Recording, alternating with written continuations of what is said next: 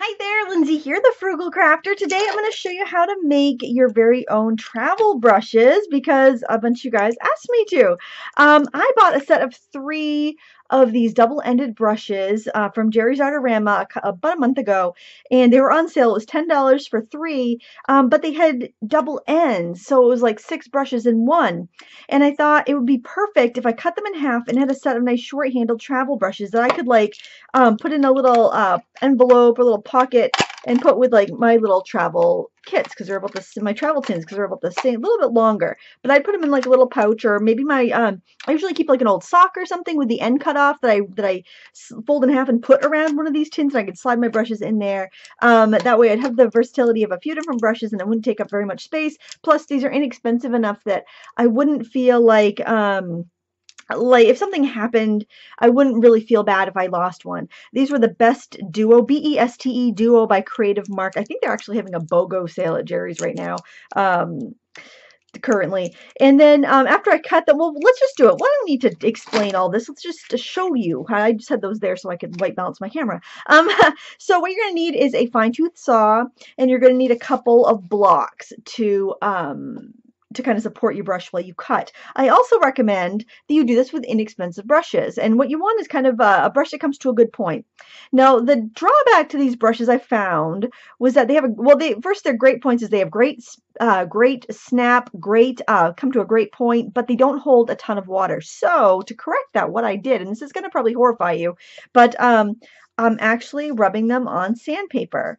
And what this is doing is it will flag the ends of my bristles a little bit, and your more expensive synthetic brushes will be flagged. That basically means like the end of the brush hairs are split. I'm actually going to take off this top layer. This is just you can use any like fine sandpaper. This is just like the kind you would use to sharpen your pencils. It was handy. So that's why I'm using it, because I had it already. And so it's not really going to look that much difference, but it's going to slightly soften the brush. But since these are synthetic and really snappy already, I'm not worried about losing that. And it's going to kind of flag the ends so they hold more water. And I'm hoping that it might kind of also abrade. I'm trying to get the like whole shaft of the bristles to make contact with the sandpaper, because I think that if I can pit that and rough that up well, then it's going to hold more water.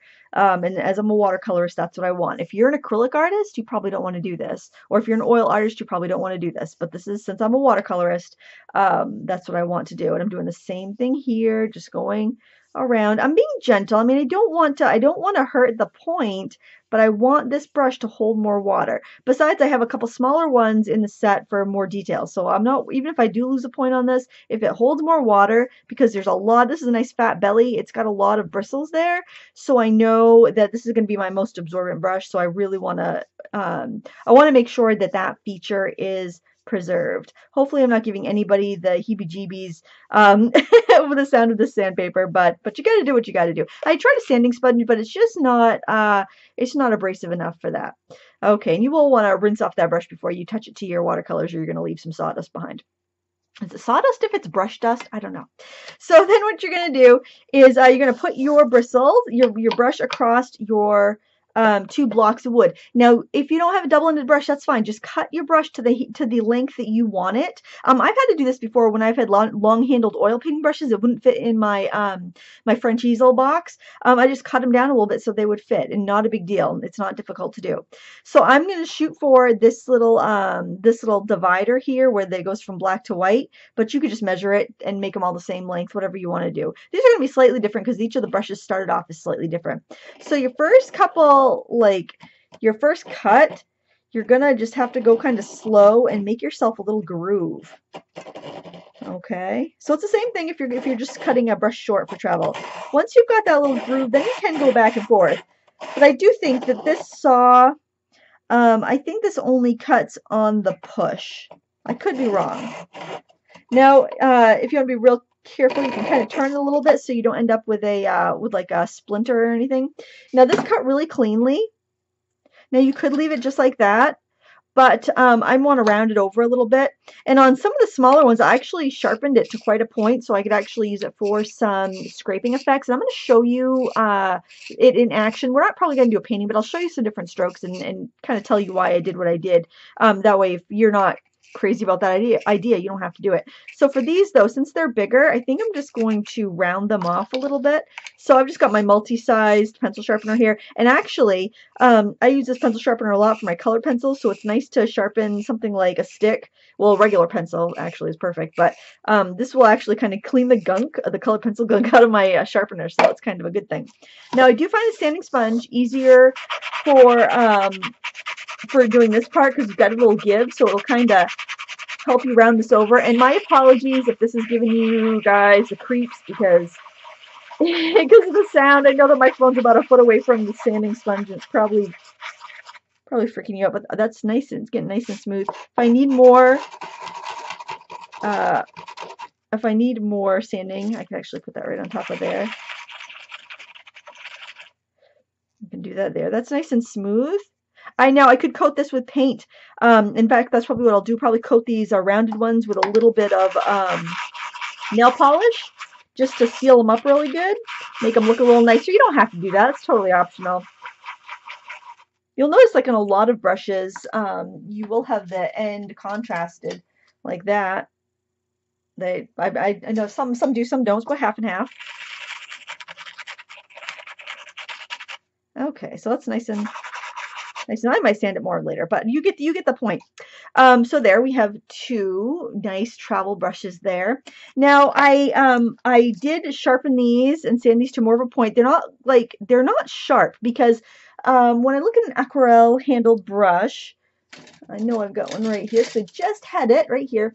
This isn't sharp either. These beveled scrapers aren't sharp. The reason all these scrapers are made of acrylic or plastic, acrylic, is because if you paint the end, it will transfer paint. So I was going to originally ask my husband to cut it off on a nice clean angle, and then I was just going to sand it and paint it. But then I realized if I go scraping, my paper, I'm going to leave paint behind probably. Just like if you've ever tried to, like if you're making a card or you're maybe tearing watercolor paper and you go with your fingernail and you're wearing nail polish, it like to crease some paper, it will leave your nail polish behind. So I didn't want that to happen on a nice painting. So that's why I opted for that.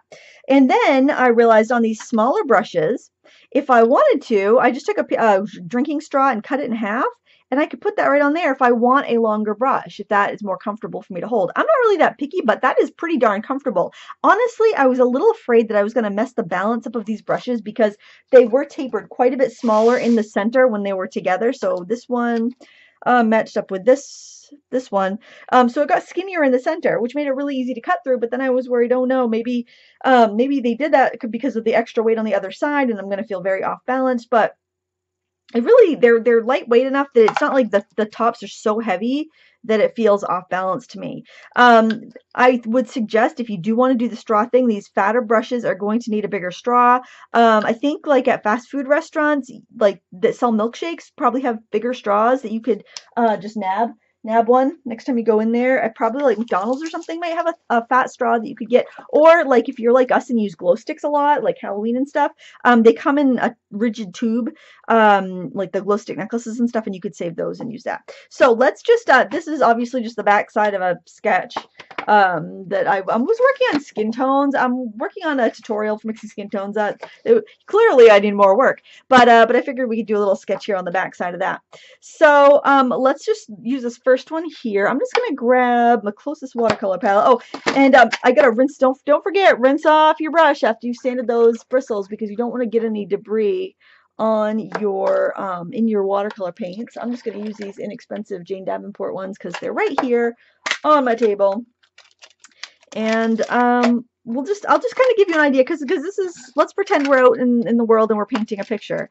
So I'd probably start off with my juiciest brush, which would be one of these two. We can try both of them.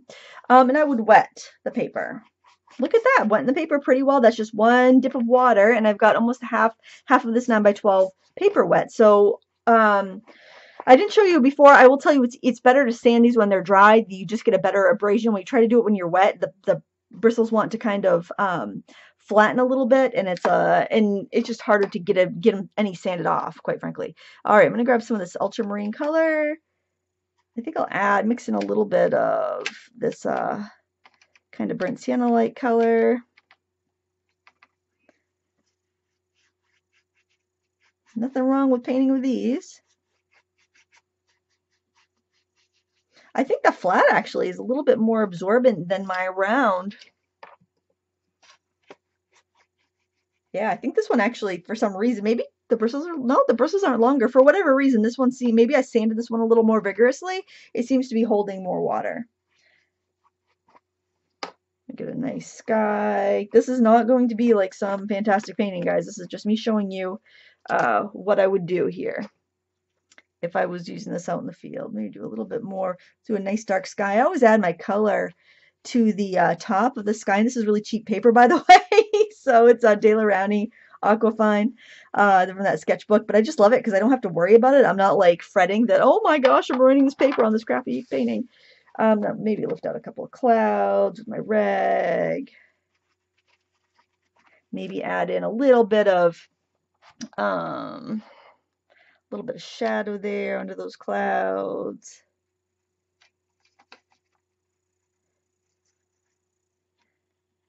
I feel like I have good control. This is still the fattest one in the set. Just put a few gray clouds in there. Maybe put in some water.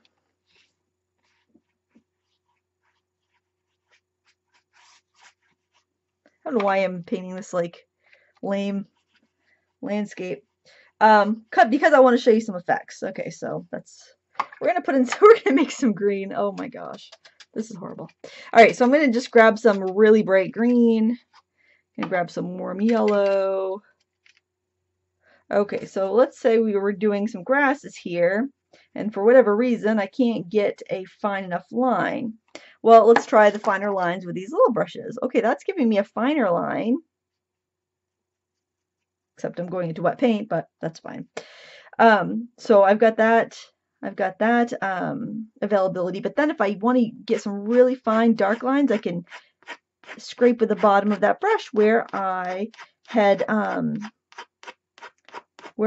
sharpened it. So see, now I have all these really nice fine lines there. Now I might have like a puddle. And let's say I decided I wanted to extend this brush, so I've got that on the end of my brush there. And I've got this puddle. I can actually draw some lines up with that. Use that like a nib of a pen.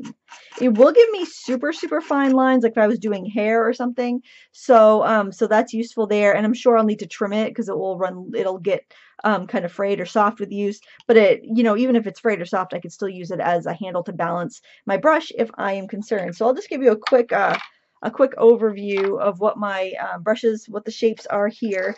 I got this set for $10, like I mentioned. I don't know if it's still on sale because it was kind of like a BOGO thing, but it might be. I mean, because it was like an overstock thing, it might be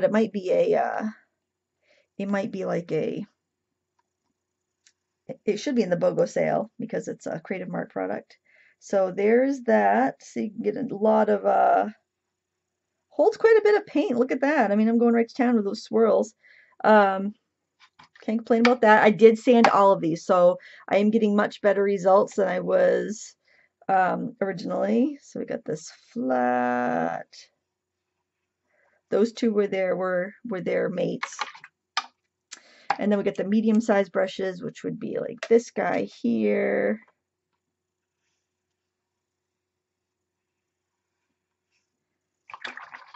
And this one here, I think. Oh, no, what? This was the smallest one right here. I grabbed the wrong one first, but that's all right. I get the hang of it. So that was the smallest one that was going like with tons and tons of paint for a long time. That one's doing pretty well too. And our two biggest ones, I could always gesso over this and do something on top of it. So, and this is really cheap paper, so please don't fret if you're like, oh my gosh, you're wasting all that paper. That's terrible. Forget about it. Not important. Okay, so, but I'm like most excited about the big brush because I like how I can get a pretty fine line there. But I also have a nice wide line I can get because it's such a fat, thirsty brush. And it's thirstier because I sanded it. And then we've got this nice flat here, which I was surprised at how much it held. Ooh, that's a pretty color. It's like a teal. Ooh, that was the phthalo blue and phthalo green. It's very pretty. But this one, I think I was a little more aggressive when I sanded this one because this one holds quite a bit. But there you have it. Again, to recap, to do the extender on the fatter brushes, you're going to need a fatter straw, such as a milkshake straw, if that's important to you. It doesn't really bother me. But you do want to cut your straw kind of short so that it can go like in your little case or tin or whatever. And I wish I had grabbed my, this is going to sound weird. Okay, so you take out like a tube sock and you cut the toe off and you fold it in half a couple times. You can tuck the ends of those brushes in and you can actually slide the sock over the outside of your palette. Or, you could sew a little pocket in your painting rag or whatever just to kind of keep them handy, or you can make yourself a fancy pouch, sew yourself a fancy pouch or something. But I like how this is small. You could actually put it in your, if you wear a smock, you could put it in your smock pocket, or if you wear like a big men's shirt as a painting shirt, you could tuck it right in your like the little pencil protector pocket that men's shirts have. And that would be a great way to store them. But I've got a beautiful set of 6 short-handled brushes. This would have cost me like $50 to go buy. I made it myself for 10. So I'm very pleased with that. I hope you give something like this a try. Maybe you have some old brushes in your stash that just aren't getting the love because they're not your favorites, so you don't bother using them in the studio. They're not quite as absorbent as the brushes that you usually love to use, but you need a set to go traveling with. It's a perfect fit. Get those brushes you're not using. Try this. If you're not using them anyway, then they're already bought and paid for, so it practically could be a free project. I hope you enjoyed this. I will skip back. I'll show you. I did a few little examples with the on an old page here. When I was just kind of first experimenting before with these brushes, I would get like maybe 4 inches of watercolor before it started to break up. Whoops, about 4 inches of watercolor before that started to break up, and then I just really hazy lines. And then after sanding them, you could see I could get much better lines. After sanding it once, I could get like a full line like that. So I got double the flow of my brush. So again, it's a do it at your own risk type of project, but I'm really happy I did it, and now I have this lovely set of 6 little travel brushes. So there you have it. I hope you enjoyed this tutorial. Please give me a thumbs up if you did, and until next time, happy crafting.